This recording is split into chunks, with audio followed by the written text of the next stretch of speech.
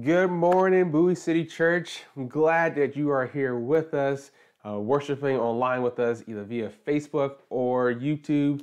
I'm Dion Bolding, the lead pastor here at Bowie City Church, and I say thank you for coming. Welcome. What we encourage you to do right now is to share the link.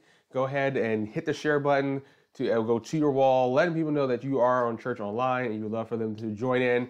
And what we are partaking in this series that we're in right now called Faith Over Fear, as we look at the life of Moses, and we have marched through the plagues, and we're coming up to the last plague. We're going to preach about that this morning. But before we do that, we always want to acknowledge that we're going to move into a time of worship. And in doing that, as we say every Sunday since we've been online, even when we're in person, that you would engage in the worship, that you would take this time to actually sing this song of praise. If you don't know the songs, that's okay. But engage in worship. Don't let this just be a time of hearing a song in the background and hearing Joe and Julie Turpin give us a great song as they always do. But a time to actually say, all right, I'm going to take this 3 to 4 minutes to engage with God, with the Holy Spirit, in spirit and truth through song. So I'm going to pray for us. And as always, we thank the Turpins that they've recorded messages for us or recorded songs for us so we can engage in worship via online. So I'm going to pray for us, and then we're just going to move on to a time of worship via the Turpins. So let's pray. God, we thank you once again for the great God you are, how much you love us, Lord. And God, we thank you that you woke us up this morning, that we have to see another day. And God, during this time right now, we want to engage with you through this song, through the time of worship and praise. And God, that the words that we sing will not just be empty words, that there'll be words that are a message from our heart, a song of love to you, or also a reflection of your love to us, God, how great you are in our lives. So God, let us not be a gonging cymbal. Let us not just be singing empty words or just listening to the words of Joe and Julie, Lord, but let us also use these words to worship you, how good you are, how much you've blessed us. Be in the midst of this time, this sermon series and the message, Lord, and we give this time to you. We expect for you to move and meet with us here. That's all these things in Jesus' precious name. Amen and amen.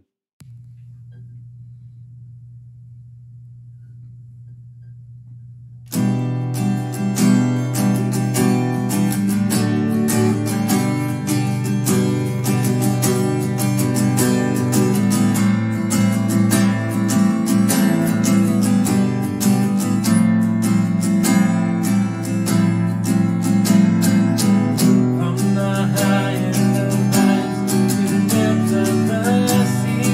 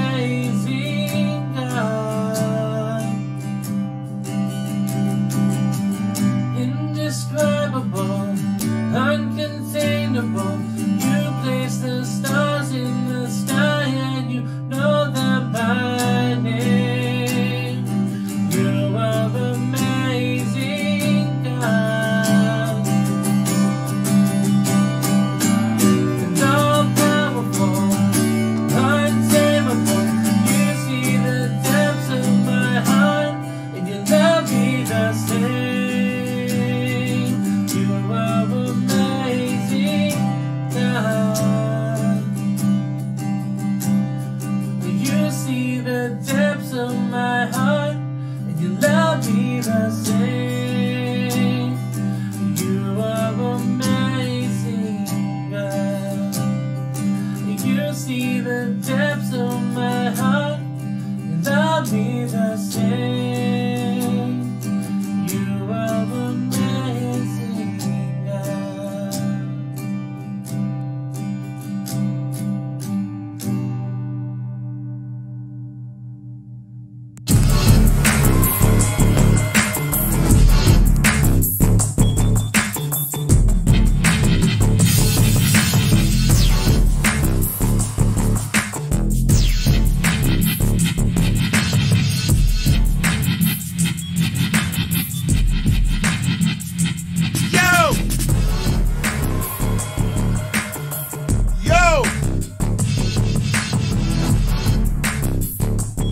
You hear me?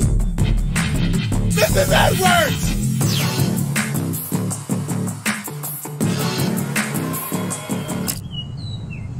What do you want? Mrs. Edwards, I know I ask you this like every week, but would you like to ride to church with me? Oh, come on, Mrs. Edwards, you like my church. We have some hot music. It may not be what you're bumping at all, but it's hot. We get down. What do you say, Mrs. Edwards? Oh, I suppose. I've heard it said that 80% of first-time church visitors come because someone personally invited them. All people need to feel loved and wanted, and for some people, it just takes having someone offer to give them a ride to church. We have something great going on at this church. People's lives are being transformed by God's love. Your homework this week is to find at least one person who could use a little more of that love and invite them to come with you next week. Trust me, it's worth the extra effort. Mrs. Edwards, you want to listen to some music on the way? Go ahead, your choice.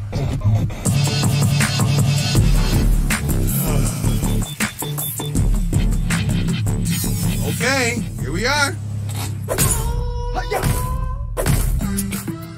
Love that. I love that interaction. We're going to keep playing that until you guys invite people to church, even if it's just online. And so I'll say again, share the link. Go ahead, for those who just signed on, share the link. Share on your Facebook or share on your YouTube. Text it out that you're here. We also want to engage with you while you are watching the service. And so we ask you to go ahead and leave comments, leave thumbs up emojis. We are watching the stream as you guys are leaving comments, and so we want to engage with you. So go ahead and put down, give it amen, a thumbs up, or what was said, or what was that point again.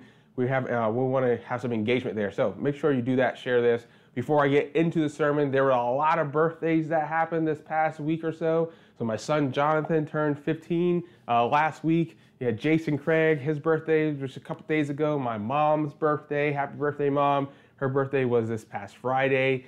We have some others. I feel like I'm missing some people, but we had a lot of birthdays.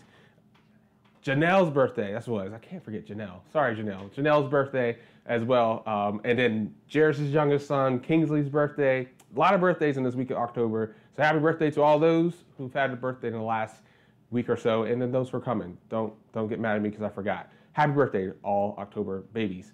And so we are in the middle of a series. Last week we met in person, which was great for those who were able to attend at Benjamin Attachment Middle School. Right now we're not able to meet on a regular basis there, and so that was a kind of a one-off for October, but we were excited to give a message as we look back to what God was doing and what he was doing for us in the future. So more information is coming out about that. If you missed that sermon, you can go check it out on our YouTube page. But God has great things in store for us coming up as we look to how we can meet in person throughout COVID and into the future. But we're back into the normal regular programming of the story of Moses as we look at faith over fear, and knowing that God does not want us to live in fear. He wants us to move in faith. And that's the question we pose to you, is which one are you going to choose? Do you choose faith or you choose fear? And if you've been reading the book of Exodus, and we encourage you to do it for the month of October, as you look at Moses' life, you can see the times where he responds in faith and how God moves. and how he just shows up in a mighty way. But when Moses moves in fear, how that has a negative repercussions for Moses' life, and how that has the same thing in our own lives when we operate out of fear. But God did not give us a spirit of fear. He gave us a spirit of sound mind and of power, and knowing that he is for us, that no one can be against us, so we move in that. So we are marching right through Exodus. We are not even halfway yet, but the story picks up pretty quick after this.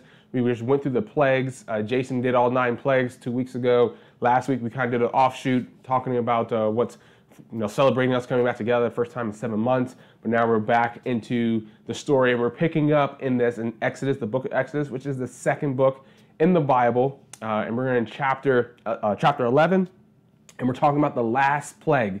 And the last plague is significant. It was significant enough that we wanted to do a sermon just on this 10th plague. And so it's the 10th plague has its own chapter. All the other plagues have the shared chapter 7 through 9, and then 7 through 10, and the 10th plague has its own chapter. You can find that in Exodus chapter 11, and we're going to read through it. We're just going to pick up right in the middle of it. If you miss any of them, go back to our YouTube channel, and you can see all the sermons you missed. But go ahead and turn your Bibles to Exodus chapter 11, or your device is also going to be on the screen, and I'm going to read the whole chapter. It's 10 verses, and this is what it says. This is God and Moses having a conversation. Then Moses goes and speaks to Pharaoh what God told him. It says this in Exodus 11, starting in verse 1. It says, "Now the Lord said to Moses, I will bring one more plague on Pharaoh and on Egypt, and after that he will let you go from here. And when he does, he will drive you out completely. Tell the people that men and women alike are to ask their neighbors for articles of silver and gold." We're going to skip verse 3, we're going to go to verse 4. So Moses said, this is what the Lord says. And now he's talking to Pharaoh, Moses to Pharaoh. "At about midnight, I will go throughout Egypt, and the firstborn son in Egypt will die. From the firstborn son of Pharaoh, who sits on the throne, to the firstborn son of the female slave, who is at her handmill, and all the firstborn of cattle as well. There will be a loud wailing throughout Egypt, worse than ever has ever been and ever will be again. But among the Israelites, not a dog will bark at any person or animal. Then you will know the Lord makes a distinction between Egypt and Israel. And all the officials of yours will come to me, bowing down before me and saying, 'Go, you and all the people who follow you.' And after that I will leave." Then Moses, with hot anger, I love that it says that, left Pharaoh. Verse 9, the Lord said to Moses, "Pharaoh will refuse to listen to you, so that my wonders may be multiplied in Egypt." Verse 10, Moses and Aaron performed all these wonders before Pharaoh, but the Lord hardened Pharaoh's heart, and he would not let the Israelites go out of his country. This last statement is sort of a summary of Pharaoh's heart in general, but we'll see the different reaction between this plague when it actually happens compared to the last nine plagues. See, the Israelites are told that if they were to sacrifice a lamb and put the blood on the doorposts and across the doorframe of their house, that the Lord will pass over them, and this plague of the firstborn will not happen. To illustrate that, we know we've been doing flannel graph. We're going to take this to the flannel graph board and just give a little synopsis of what just went down. And so let's go to the board. So we have Pharaoh here. He's still here in his chair. He should be standing up now, but we haven't cut him out. So Pharaoh and Moses are having this conversation where Moses is telling Pharaoh, "Hey, look, we've had these 9 plagues, and you haven't let the people go, and so God has told me this is the last plague. This is what's going to happen, that the firstborn of everyone in Egypt is going to die, the firstborn male, from you to the poorest person and to all the cattle. It's going to happen. This is God's last judgment upon you, Pharaoh." And Pharaoh still does not believe, and since Pharaoh has already hardened his heart, God hardened his heart more, so he cannot let his people go. He would not let the Israelites go in this. And because of this, God tells Moses, this is going to chapter 12 and 13, but God tells Moses, Because of this, what you're going to do, so death does not come to the doorpost, the door frame of the Israelites, you're to take a blood of a lamb and you're to spread it over the up frame, the vertical frame of the door frame, and across the door frame. So when the death angel comes over to your house, it will pass over because the blood of the lamb shows that you are one of God's people. And this is called the Passover. We sell the Jewish custom, the Jewish faith still celebrates this today, and we're going to explain how that signifies to us, what significance that's to us. But in this, we want to talk about the firstborn. This is very significant, what's happening here in this last plague, the death of the firstborn. And why is that so important? And why is this like so heavy? As I've been talking about this, I've talked with the youth group kids about 2 weeks ago. Been talking about this last plague with my wife and my son, and the same questions come about. Why would God do this? Like, why would He allow this to happen?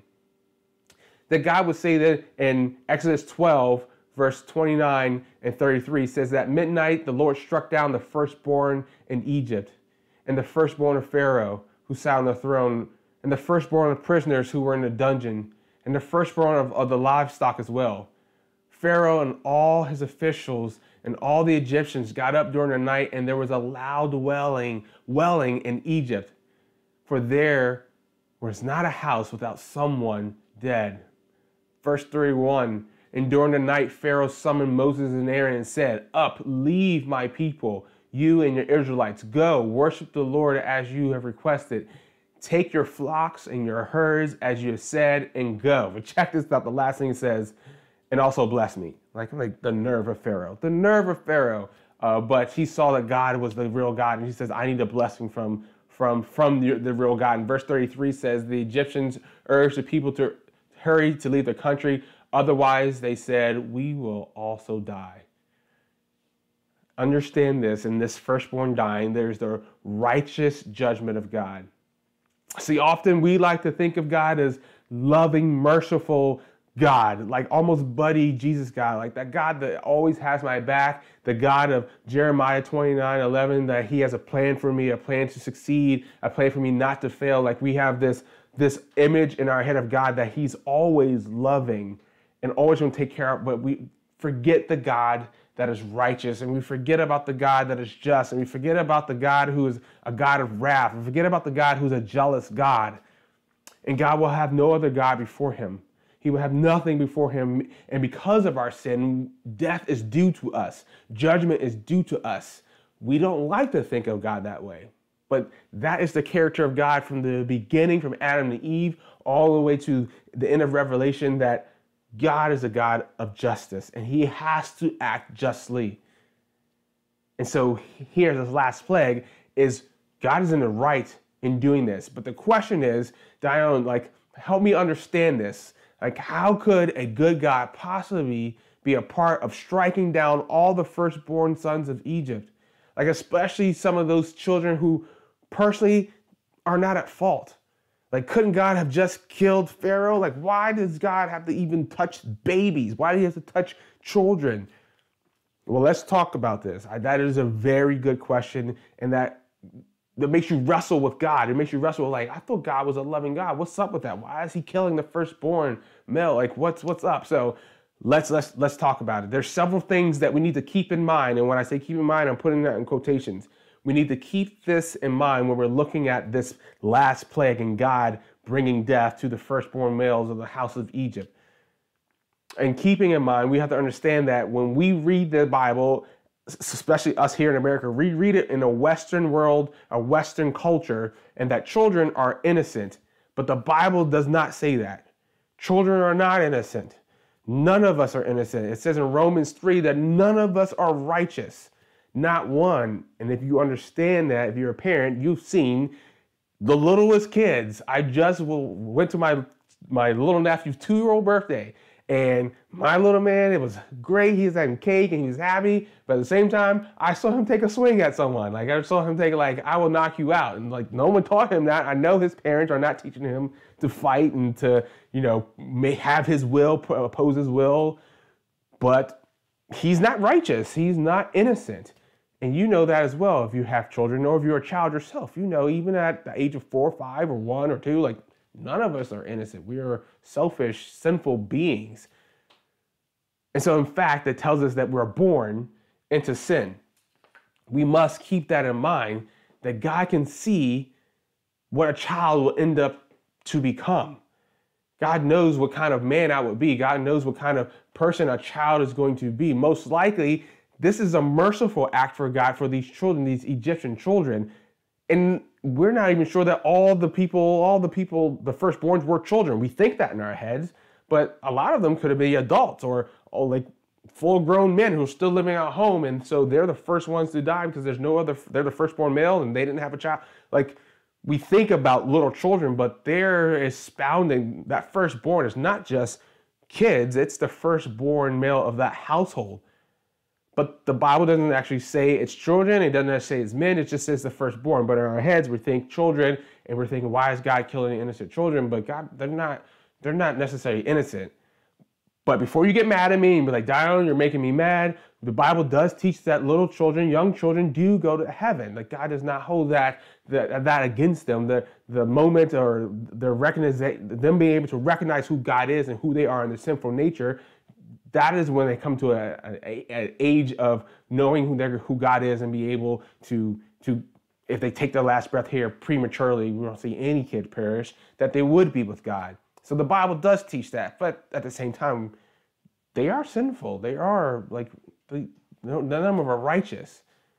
But most of these kids, understand this, that most of these kids, these Egyptian kids, they would have been allowed to grow up. If they've been allowed to grow up, they were grown up in the Egyptian way, which means they were grown up worshiping other false gods. They have grown up in wickedness, which would have caused them to actually be on the way to hell and not, when they took the last breath here, to be with God in heaven.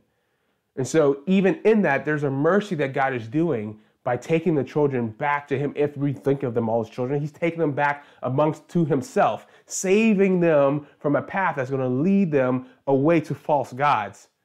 Our Western world, we don't think that. We think of their innocence, and children are innocent. But in the Bible, we all have sinned and fallen short of the glory of God. And it is God's grace and his mercy that he allows children, he brings children to him when they do take their last breath here if they're still children. But let us not forget that none of us are righteous, even as children.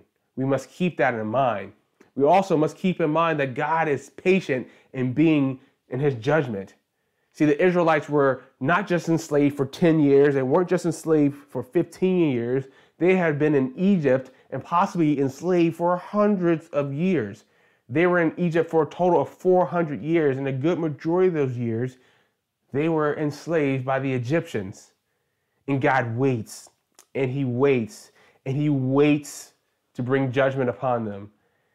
See, he gives the Egyptians a chance to repent of their ways. And God did not just send one plague, he sent 10 plagues. He gave them 10 chances to repent. See, keep in mind, not only that none of us are innocent, keep in mind that God is a God who waits, who waited and waited and waited. But keep in mind that God does not take pleasure in giving punishment. God does not take pleasure in being this just God. So it says that he laments a lot of times in the Old Testament of him being not wanting to do what he know he must do because he's a just God. In the New Testament, it's not going to be on the screen, but in 2 Peter, the New Testament says, God doesn't wish anyone to perish. He loves his creation. He wants his creation to come and be with him. But there comes a time where God must be just, because that is just who he is. He is just, and it is a just punishment for our sins. See, when we look at the God and his framework with Moses, we have to look back what happened, transpired way back in the beginning of Exodus. In Exodus 4:22-23, God is talking to Pharaoh. Before he goes to Pharaoh, he tells Moses that you're going to tell Pharaoh this, that God says, Israel is my firstborn son, and I told you, let my son go so that he may worship me. What are you talking about? God is telling Moses to tell Pharaoh, you need to let my firstborn son go. What firstborn son here he's talking about is Israel. You need to let my people go, my firstborn go, so they may worship me, but you refuse to let them go. So I will kill your firstborn son. Moses says that to Pharaoh way back in the beginning, before all the plagues and everything happened. And Pharaoh was like, what? What are you talking about? Kill my son. Like Pharaoh's hot, heated, upset that Moses would say that to him. And Moses wasn't happy to say that God would have him say that to Pharaoh. So this is not something that is like coming out of the blue. God warned Pharaoh way back before all of this started. See, the Israelites are God's firstborn, and what we have is the Egyptians. What are they doing to God's firstborn? What has the Egyptians done to God's firstborn? They have enslaved them. Imagine that, God's firstborn being enslaved. And if you remember back the first chapter in Exodus, where Pharaoh starts to get worried about the Israelites, and it's not necessarily this Pharaoh, but a Pharaoh is worried about the Israelites, so he puts out a decree. He says this in Exodus 1:22. Then Pharaoh gave an order to all his people. Every Hebrew boy that is born must be thrown into the Nile, but let the girls live. And the Egyptians are going to most likely continue this genocide of the Hebrew slaves periodically. So you can't just have this to be a one moment thing, because you just kill the babies one time, the population still is going to grow. They're going to grow in number. But then you can't just keep doing this process, because if you do that, then you won't have enough slaves. You need male boys to become male men, so they can become full-grown men, so they can have children, so they continue the population of the slaves. So this was a process that kept happening over a period of time. When the numbers would go up, they would kill more little boys, and then when they let the numbers swing low, and then when the numbers go up, they'll just do this periodically. They would just they would kill newborn baby boys. We can't forget that. And in this process, we look at that, like that should break your heart. It breaks my heart to think about all the aborting that was happening, all the murder that was happening to all these little baby boys. But God did not forget. But you can't stop doing this. It says this, we're told in chapter 12, that this wailing that's happening, this outcry of the Egyptians after the plague of their firstborn, when the plague actually happens, this last plague, there's this wailing that happens that I read. The same exact wording in Hebrew is used to describe when the Israelites were crying out to God when killing their baby boys. The same wailing that the Egyptians were having because the firstborn of their household had died is the same wailing that was happening when they were killing the Hebrew baby boys. Notice that I said in chapter 1 that Pharaoh, he's not the one killing the baby boys. Who are? It's the people. The people are the ones who are living out the words, who are executing the words of Pharaoh. They're following the orders that Pharaoh gave, and over and over again, they're putting to death the Israelites, these little boys. In fact, some scholars says the amount of the firstborn Egyptian sons killed by the plague it's significantly less than the amount of lives that were lost by this practice of getting rid of baby boys when they're born. Outweighs it. There were so many lives lost, so many infants lost to the Israelites, to the Hebrews, in comparison to this 10th plague when it takes place. This plague was not just on the firstborn. This plague was just on the firstborn. It wasn't to every male as the Egyptians did to the Hebrews. This plague was a one-time event. But to the Hebrews, this was something that happened periodically over a set many of years, where they would go and take these baby boys and terminate them.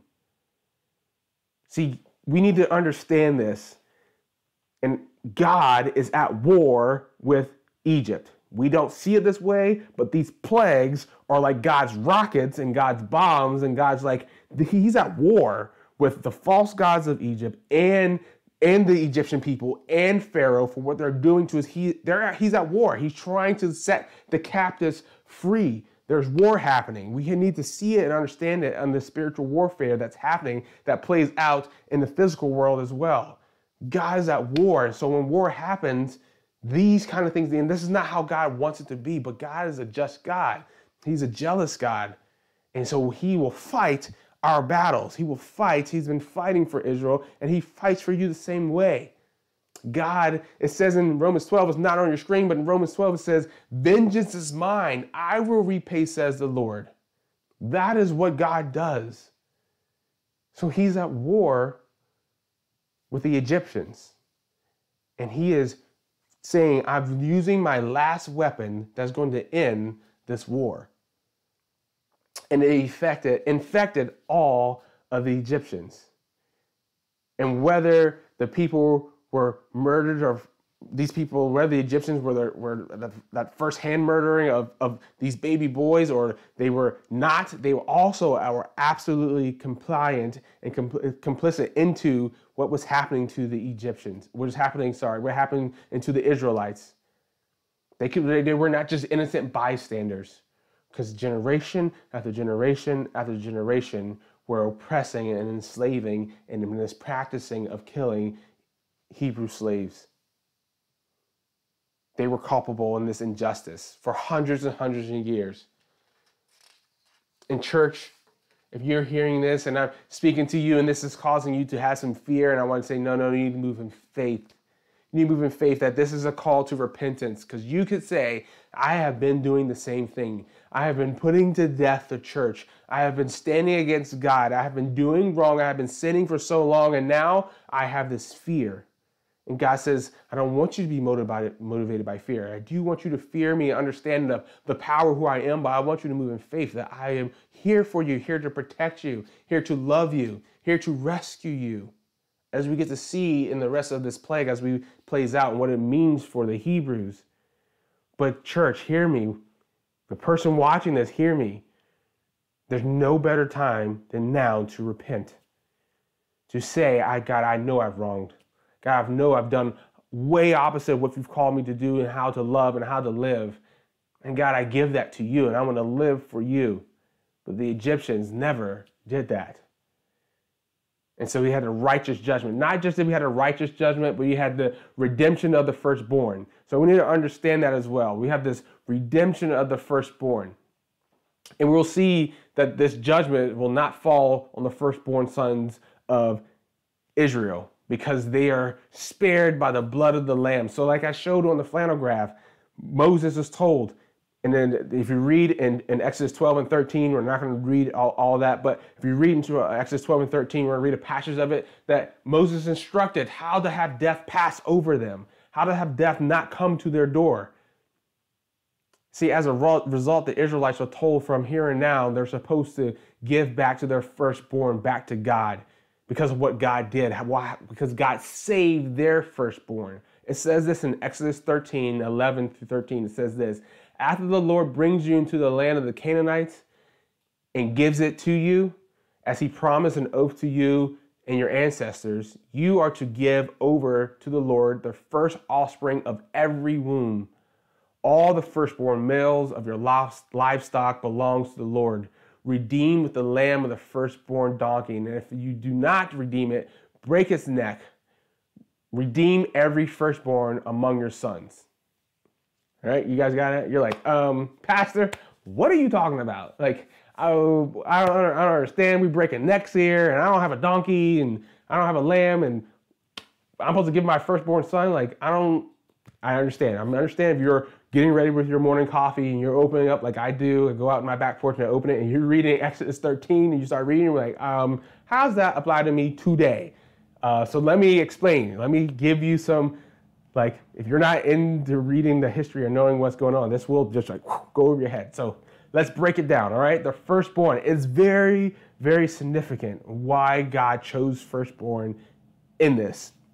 So understand, hear me. All right, first of all, it's significant that God chooses firstborn. The firstborn is the way of acknowledging that every life comes from the beginning is from God.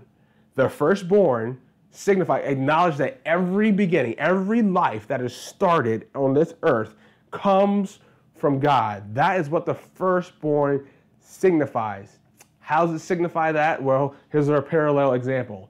The Israelites were supposed to give the first fruit of the harvest to God. They're supposed to say, it is God who gave me this fruit. And so to acknowledge that it was God that gave me this fruit or this harvest, I'm going to give my first to God. To say, God, look what you gave me. Here, I give this to you. That is what the Old Testament says. Christians in the New Testament, we're told to do the same thing and set aside the first fruit of our pay, the first fruit of your paycheck, the first fruit of your wages, to say, God, you have blessed me with this. I'm going to give the first of this to you for you to use it for the kingdom. How do you want me to use this? How do you want to give it to the church, to the storehouse? That's what we're called to do as Christians. Why? Because when you do that, it's very clearly acknowledging that this belongs to God, that this is what God has given to me, and I want to show that I acknowledge that all good things come from God. I'm saying it again, every good thing is from God. And so we acknowledge that with our first. When we're having a birthday, I just had a birthday, my little nephew Kingsley, his birthday, we acknowledge that this is a good day for Kingsley, and so he gets the first piece of cake. Now, we're not worshiping him, but we're honoring that this is a good day. We're remembering this day, and so you get the first. We acknowledge, and we do that with meal times. We acknowledge we want to honor women and children, so we're supposed to allow women and children to eat first. Or if you want to acknowledge the dad is, in your household, it was like dad is the one who's going out and killing the pig and making the bacon, whatever the saying is, and you give the food to the dad, like you're honoring him, you're giving the first to, God is saying that with us. We are to give our first, acknowledging and honoring him. It's not just an Old Testament thing, it's New Testament as well. So if you give the first back to God, you're also trusting that God will provide the rest. Oh, hear me when I say that, I'm going to say it again. If you give the first back to God, you're saying that I trust God is going to do enough, or even more than enough, of what is left, the rest that I have. So the Israelites are supposed to give their firstborn of their flocks and the firstborn of their son. Okay? That's what they're supposed to do. This is what it tells them to do. So the firstborn flock, we kind of understand. The firstborn was to be sacrificed in the celebratory meal, and in this belief in doing that, you're saying that God will provide all our needs, and everything that we have comes from him. So first, your goat had a kid, then you take that first kid and you would eat it and consume it. It'll be a feast. If you had a cow, the first calf that heifer and the female cow that she has, you'll take that and you would eat it and celebratory and remember what God's done. And you would do that for every firstborn. And you would just keep track, like not the firstborn every year, but the very first one. Take, and the rest of them will belong to you. All the other offspring will belong to you. So we understand that. But let's talk about this firstborn son. Your firstborn son, which signifies the family is going to be able to continue on their family line, which is very significant and very important in the Jewish faith, and a lot of families it still is. You're not going to sacrifice your son like you're a bunch of pagans. You're not going to say, okay, you're not going to do, like, put them on an altar and kill your son. Like, that's not what God is saying. It's supposed to be an offering of some symbolic offering. And this is how it play out. So today we do, modern day today, we do baby dedication. And in a baby dedication, what we do, we symbolically say, God, you've given us this child. We give this child to you. God, we ask you to bless this child. We give him into your hands. We give her into your hands. And we say, this child is yours. And at the same time, you don't leave the child there. You don't leave the child at church. You don't leave him at wherever the dedication is happening. You take the child back. You say, okay, now we're going to raise this child as God has called us to raise this son or daughter of ours. But in Exodus 13, it says that we are to redeem their sons back. Okay? So what does that mean? We've done the dedication. We've done the symbolic offering, but it says that we're to redeem them back. How are you supposed to do that? Well, if you were Jewish and in Hebrew, you would go to Numbers 18, and Numbers 18 is not going to be on the screen tells you that you are to redeem your first son born back with 5 shekels. You're like, what is 5 shekels? It's 5 coins. Like, that doesn't really matter, but 5 shekels. So you would go to the priest, you would give 5 shekels as you have given your first son over to God in symbolic offering, and then you will redeem them back 5 shekels, and that will show that you are redeeming them back, and you're redoing what God said in Exodus 13. So you get it all, like, so you understand what that all means. This context is the instructions right in the middle of this 10th plague. In Exodus 13, this plague is being played out. God gives these instructions to Moses to tell to all the houses of Israel, to all the Hebrew slaves, that this is what's supposed to happen. And we talk, there's a Passover meal supposed to happen. There's this firstborn of from all the wombs and the firstborn son you are to give to God, and then you are to redeem him back. This all happens right in the middle of God having this war against the Egyptians with the plague, the first male in every household.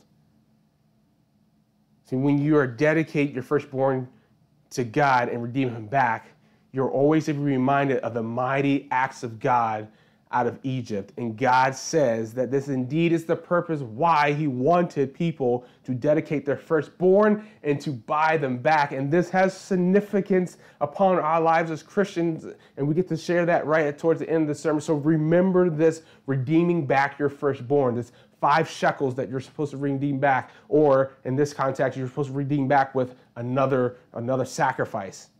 But it says this in Exodus 13, 14 through 16. In the New Living Translation, it says, and in the future, your children will ask, what does this all mean? Then you will tell them, with the power of God and his mighty hand, the Lord brought us out of Egypt, out of the place of slavery. Pharaoh stubbornly refused to let us go, so the Lord killed all the firstborn males throughout the land of Egypt, both people and animals. And that is why I now sacrifice all the firstborn males to the Lord, except that the firstborn males will always be brought back. And this ceremony will be like a mark branded on your hands and on your forehead. And it will be a reminder of the power of the Lord's mighty hand that brought us out of Egypt. Church, can you hear that this is always pointing back to Jesus? I'm so excited to get to this part of Jesus. We're going to get there. But in those days, when you dedicated and redeemed your first son, you were literally thinking about the exodus that God provided for Israel out of Egypt. It was the way the people to remember that even through their firstborn sons, even though their firstborn sons were sinful, God saved them. That they probably should have died like the other firstborn sons. But God, in his grace and his mercy, sent a rescue plan and a plan to buy them back, to bring them back, to redeem them back through the sacrifice of a lamb that you would kill, that was blameless, that this lamb had no blemish, and that you would take its blood and you would put it on the doorpost on the vertical side and on the cross member side. And so when death came to this house, the firstborn would have been saved because of the blood of the lamb that took upon the sins of that household.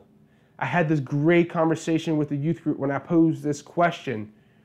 Here's the question. Jason preached 2 weeks ago and saying that the plagues that came to this land of Egypt and to the Israelites, that the Israelites were spared from so many of these, that God protected them from so many of these plagues. So my question to the youth group was like, but why is God not necessarily, saving them from this? Why is death also going to be over Egypt, also come over to Goshen where the Israelites is? Why? And I was so proud. The first person who said, was like, I know why, because we all deserve death. And it's like, yes, our sin requires that we deserve death. It's not going to be on your screen, but it says in Romans that for the wages of sin is death. That is the wage of sin. Because we have wronged, we deserve death. Israelites, even though they were enslaved by the Egyptians, they had sinned against God many times before. And so their penalty was death. But because of the blood, God says, I'll recognize the sacrifice of a perfect lamb, that their blood will save you from the death of the firstborn. The significance of that to the Israelites and what its significance to us as Christians is so powerful, church, that it should cause you to move out of a place of fear and saying, I believe God has a rescue plan for me, and that his rescue plan will save me from myself, will save me from my sin. God, I want to follow you in your ways because I am now adopted into this firstborn, which is called the family of God. See, everything we have is from God, and everything we have is saved by God. God did all the rescuing. We couldn't rescue ourselves. The Israelites couldn't rescue themselves. God says, I'll rescue you. I'll take you out. I won't even just rescue you to get you out of slavery. I will rescue you from death itself. See, the firstborn of all creation sets us free from captivity. Come on, somebody. I hope you write that down. When that came to my mind and heart and spirit, I was like, that is, the firstborn of all creation sets us free from all captivity. This is what's quite interesting. But it gets even more interesting as I've been preluding all the way to that the New Testament is bringing the Old Testament together and has been brought together by Jesus. That this is describing Jesus. Jesus is called God's only son. Thus, he is his firstborn. Jesus is Mary's firstborn. In the New Testament, even multiple times, overtly and purposely calls Jesus the firstborn. Colossians 1:15 says this, the Son is the image of the invisible God and the firstborn over all of creation. And it's not that Jesus was this one-time created or born. Like, no, that's not it. It is that Jesus has the power and the rights of the firstborn. And the firstborn is very significant, which is a big deal in ancient history. See, the firstborn has all the power of the family. The firstborn has all the power of the inheritance. And the firstborn gets much of the blessing. And Jesus was also the firstborn among the dead, that it says in Colossians 1:18. In the Old Testament, God's people remember their exodus through the celebrating of the Passover meal that redeemed their firstborn. Oh, church, the significance of the Passover redeemed their firstborn. And that is why God told them that you are to redeem back your firstborn, because the blood of the Lamb redeemed your firstborn in your household. And that the blood of the Lamb, Jesus, redeems the firstborn of God, which God calls Israel his firstborn back in the beginning of Exodus. In church, we have been adopted into this family, which we are able to call ourselves the firstborn. We are due death like the firstborns of the household of Egyptians. But because of the blood of Jesus that came down the vertical posts and went across the horizontal posts, covers us. So when death approaches us, it passes over us, and it makes us significant that we are adopted now into the family of God as part of his firstborn. So we see when the firstborn son of God not enact the punishment of sin on us or on others, but Jesus takes the plague of the firstborn upon himself.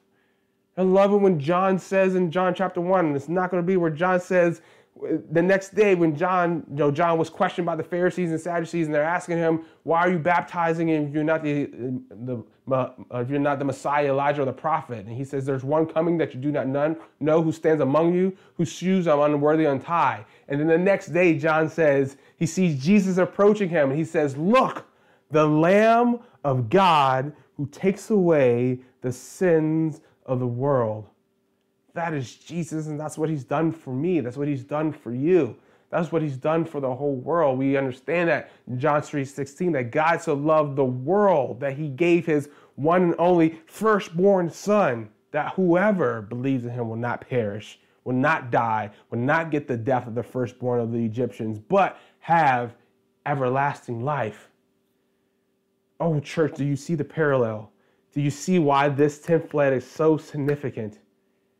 Because one, it should recognize that we all deserve death. But because of the blood of the Lamb, death does not come to us. Again, it's not going to be on the screen, but Isaiah 53 says the pain, surely he had pain. Surely pain was upon him. And we consider him stricken by God, afflicted by him.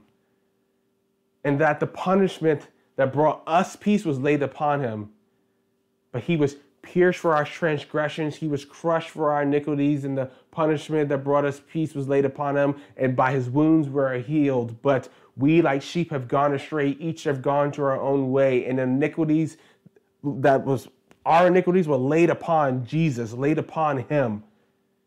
Jesus is the Lamb for us, the final sacrifice, the final redempting to bring the firstborn back to himself, to bring the firstborn back to God. It says this in Exodus 13:14. It says that in these days your sons will ask you, what does this mean? And we will say, the mighty hand of God brought us out of Egypt and out of slavery.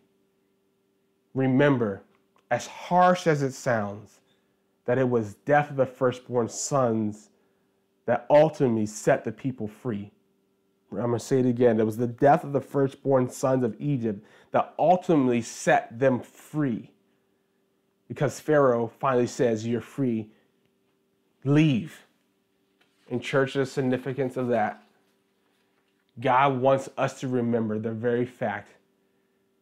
So God put in a system of rituals that would make sure that they would not forget. Why?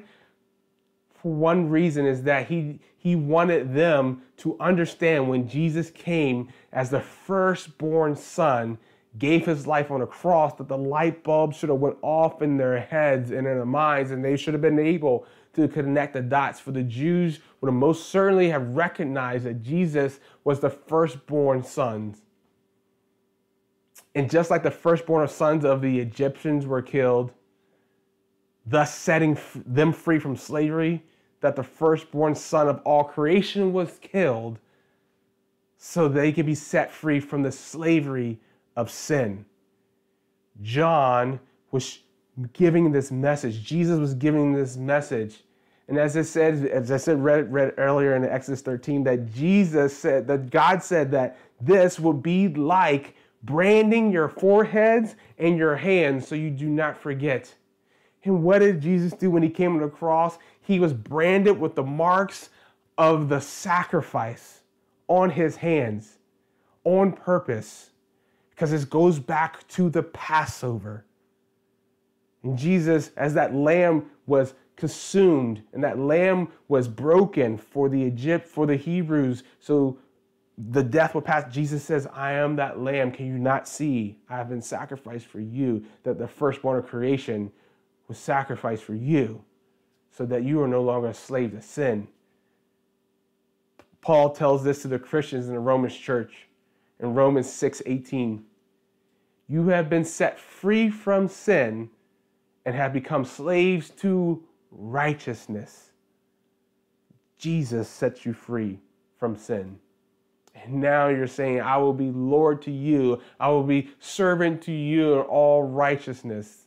The New Testament is constantly using language of slavery because it is echoing the story of the firstborn son dying to set us free as we march into the promised land of heaven. And church, that exactly is what is happening in this story for the Hebrews and Moses, that they are marching into the promised land God has for them because of the firstborn plague.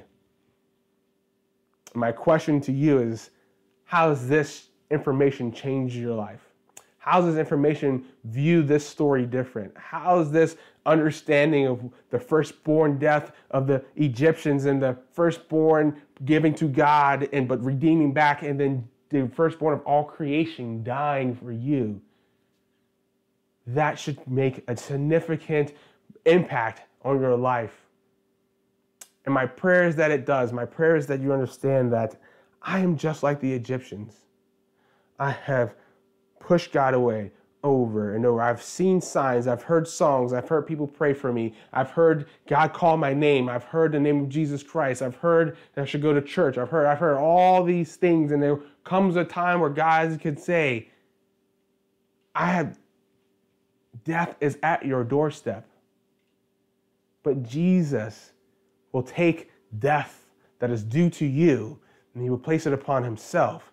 And if you take this bread, take this body, take Christ, what he's done for you, and you say, I consume it, I want it, I make Jesus the Lord of my life, death passes over you. But death cannot hold Jesus down.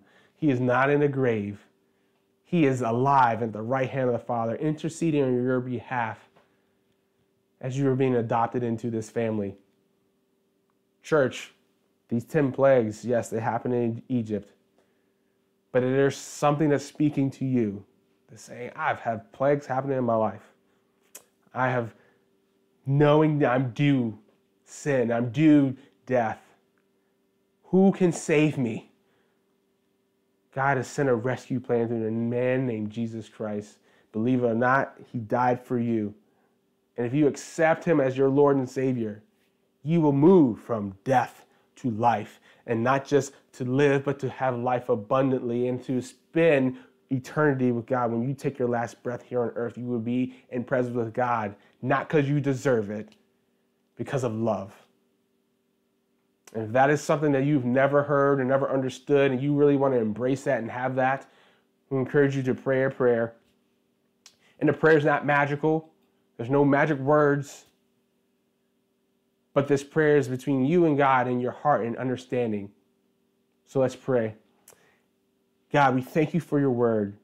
And God, we thank you we're able to look back and in the Exodus of the Egyptians, of the Israelites out of Egypt, and how that same process and system of a sacrificial lamb, the bloodshed that protected the firstborns of the Israelites, applies to us as well because of Jesus. If this is something that you say, I need for myself, I need this rescue plan to be applied to my life, you pray this prayer. God, I accept that you are God. And I accept that I am a sinner. But God, I believe that Jesus died for me. And I believe that I need a rescue from myself. Lord, I confess that Jesus is Lord. Lord, I confess that I have fallen short. I have sinned against you. I have sinned against my brothers and sisters and people. And I have sinned against myself. God, I ask and pray you deliver me from my sin. And Lord, I will spend eternity with you. God, I place my faith in you. And I make you Lord of my life. I am no longer my own, but I belong to you. Holy Spirit, come, lead and guide me. That's all these things in Jesus' name. Amen. If you prayed that prayer for the first time, or you reprayed that prayer, and this time is it, like you sense it, you feel it, please let us know. Please say something in the comments. Please reach out to me personally on Facebook or Instagram, TikTok, email, text message. Let us know. They're saying, I've given my life to God, or I've recommitted. This 10th plague hit home with me.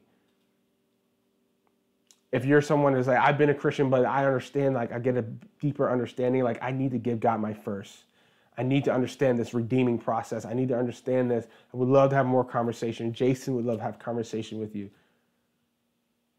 But church, this is your time to understand that God loves you. He has a plan for you.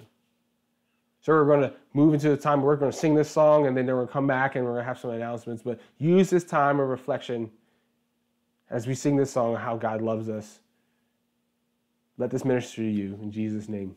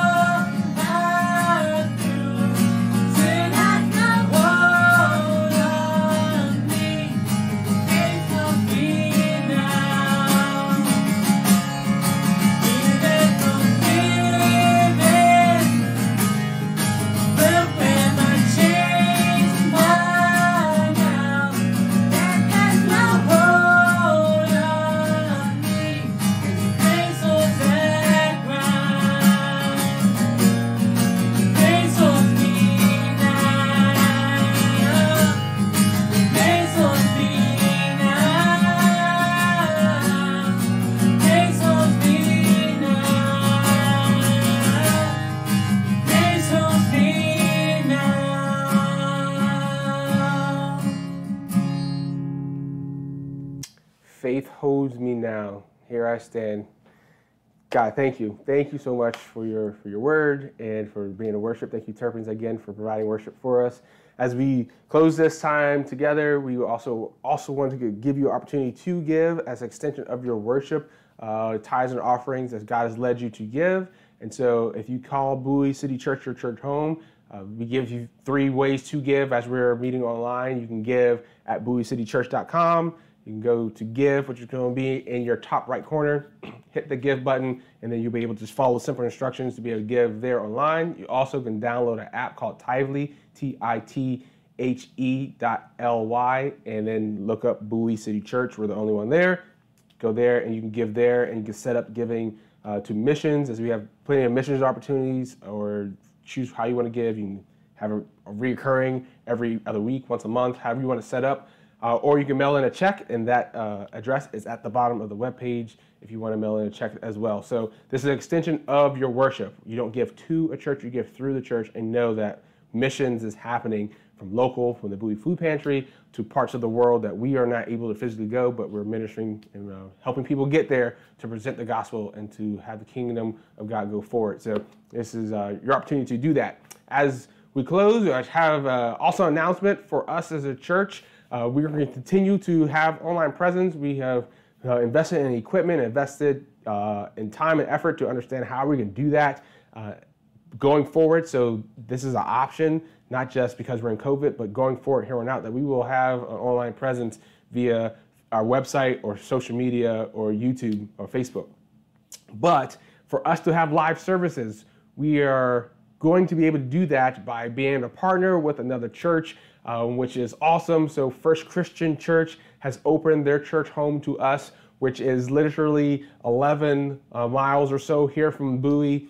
And so it is down south, or going towards Upper Marlboro, towards Largo, really down at the end of 193 and Route 202. It's not too far away. But if you want to engage in live worship, live sermon with social distancing, with a mask, and sitting 6 feet apart and things of that sort, and you're comfortable with that, we will be having our services, combined service with First Christian Church, as they're a small church too, as we are going to be linking arms through this pandemic and helping them meet a need, and they're helping us meet a need as well. So we're excited about this partnership. We don't know where God has us to go long term or not. It could be a couple months, it could be years, it could be a full-blown merger. We don't know, but what we do know is God's at work right now. And so we'll have the address to the church. We'll be posting up official announcement that we had on Facebook and an email, also text reminders. We will continue to be here, Facebook Live and streaming, and also on YouTube. So you don't have to miss that. If you don't want to travel to First Christian for whatever reason, you can be online. But we encourage you, if you feel comfortable and okay and doing social distancing, you want to have that option, that is now available. So I'm excited for you. I thank the elder team down there and their congregation for opening their home, church home and building to us as we worship together. Church time might change. It might change to 10:15, just 15 minutes earlier than normal. Instead of 10:30, move to 10:15.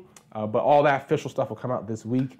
We're excited for it. I'm pumped up to be able to give live worship and live preaching and fellowship together as we walk through this pandemic arm in arm with another congregation who finds themselves kind of in the same boat where they're struggling because of this pandemic and what COVID's done to their congregation and their needs. So First Christian Church at Brock Hall is where we will be having our live services from here, at least through the new year, and we'll reevaluate that as we get closer. But at least for the next 10 weeks or so, that's where we'll be having our live services. I'm excited. Hopefully you can come make it. If not, still be online, still engage with the comments. We still have city groups that are happening on Wednesday nights with the women at Elizabeth and Milford Craig's home in the Peace section of Bowie. We have men's study. We have one more here at my house, and we might be moving locations because we meet outside on the back porch. And it's getting a little frosty outside. So we might be moving indoors to a new location, but at least for next Saturday at my home, which is here, and at 8 o'clock in the morning on Saturdays. In the youth group, we have virtual Zoom link if you need that. If you're a teenager, we can send that out to you as well. But you guys be blessed. If you need anything from the church, let us know. We're excited what God is doing with this partnership at First Christian Church, and we hope to see you there or online or one of the city groups. You guys be blessed and be in prayer for our political process. Lift our government in prayer as well. And God is in the midst, so we trust in him. You be blessed, and we'll see you next week.